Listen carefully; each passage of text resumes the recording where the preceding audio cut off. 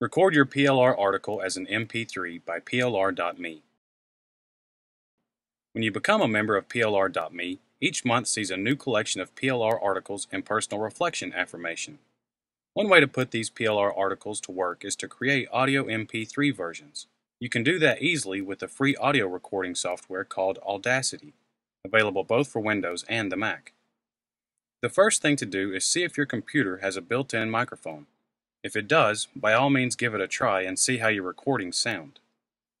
If you don't have a built-in mic, or if your mic sound quality is not up to the job, you can use a USB desktop mic. The Logitech brand comes highly recommended.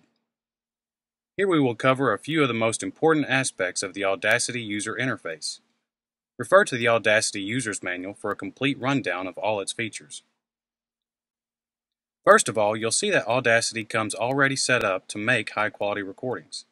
There may be some situations where you'll want to use a lower data rate, such as to make your file size smaller, but in most cases you can stay with 44.1 kHz.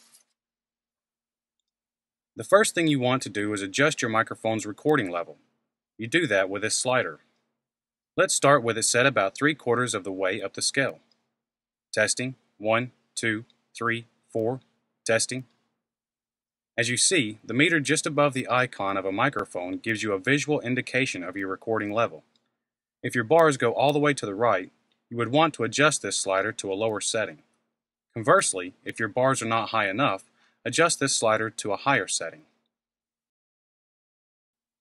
Once your recording level is set properly, get your script in front of you and click on the red Record button.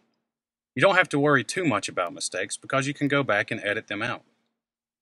When you come to the end of your script, click on the square Stop button. You'll want to save your project. Let's just save this as Test 1.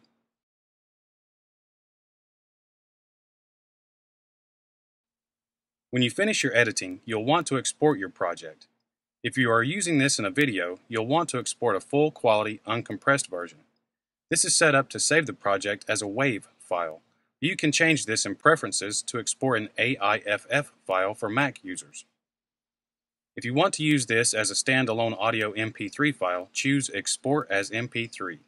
Give it a name that you like and click on Save. And that's the basics of turning your PLR.me articles into audio MP3s. Take full advantage of your trial offer. Give your visitors convenient MP3 versions of your articles, either in downloadable versions or burned onto CDs. Get started now at PLR.me. That's www.plr.me.